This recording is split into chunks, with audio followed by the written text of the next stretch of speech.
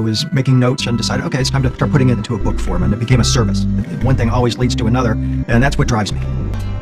I suffered from migraines when I was really young, from like the 2nd to 7th or 8th grade. And this man, who was a scientist, would take away the migraines. And so I thought, this is a really magical guy. He's like an alien type of a guy.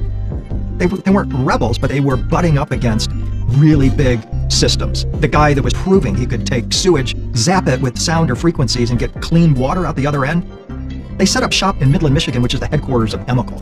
And they got squashed like bugs. And I'm thinking, well, these are remarkable people that are doing remarkable things, yet how come the FBI's always involved? How come there's always some corporation that's suing them into the ground to make sure that these patents are never known to the public? And that was kind of like my first wake-up call that, hey, you know, you can have great ideas, but they're not always going to be as well received as you might like.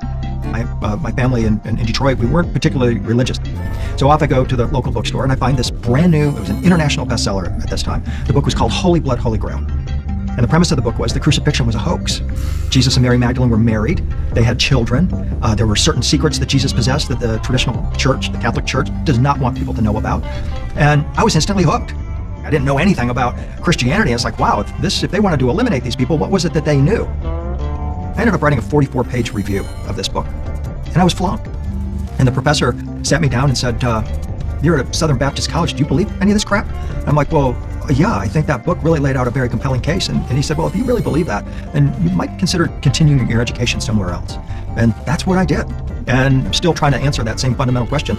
It was a huge wake-up call, because I didn't fully appreciate the role of religion in people's lives, because it wasn't a huge part of our lives. So it left me kind of bewildered. I'm thinking, well, wait a minute, I'm here to get an education. I'm asking really important questions. Do you think I would be applauded for wanting to address the most important questions of Christianity right off the bat? But in fact, the response was the exact opposite. It's like, this has been decided long before your time.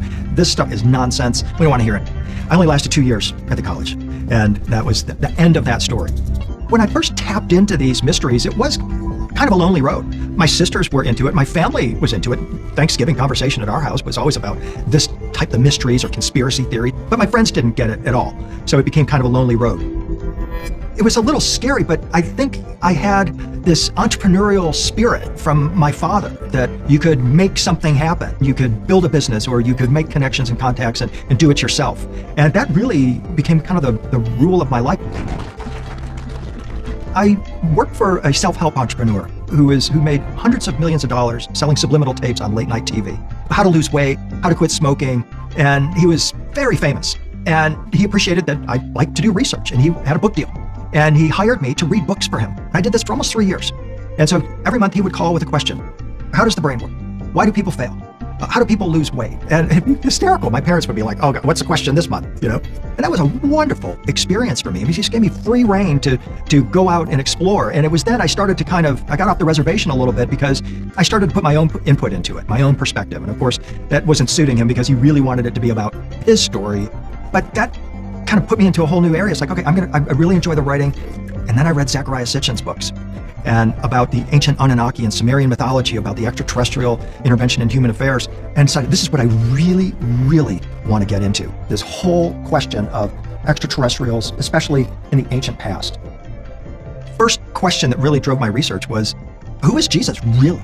And what did Jesus actually teach? Not what the Bible says he taught. This is a 4th century Coptic Christian depiction of Jesus with his rod and his ring. His 2 key pieces of technology that were then taken out of his hands, and he's just simply shown waving his hand, performing his miracles. But in example after example of early Christian art, he had this rod and ring in his hand. As I look at ancient astronaut theory as proposed by Eric von Däniken, Zecharia Sitchin, and other authors, I love their work, but something that I find I have a slightly different perspective on it, and that is that there's a very definite dependence that some have on the belief that the gods were flesh and blood beings, and they had super advanced technology. But as I dug deeper and deeper into the subject, I found it a more compelling argument that these extraterrestrials are not in flesh and blood form. They can take on flesh and blood form, and that their primary motivation for coming here is not to give us technology.